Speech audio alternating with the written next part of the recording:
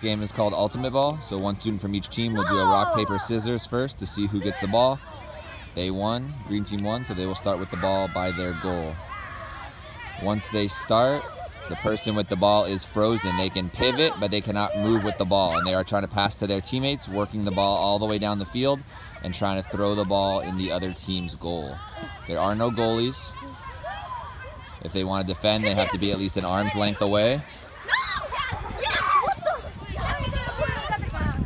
The ball hits the ground, they cannot reach down and pick it up. They have to play it with their foot, but they still cannot move with the ball. They have to be stationary. In order to get the ball back up to their hand, they must kick it up in the air to one of their teammates. And if one of their teammates catches it, then they can go back to throwing the ball, which is the most efficient way to move the ball down the field.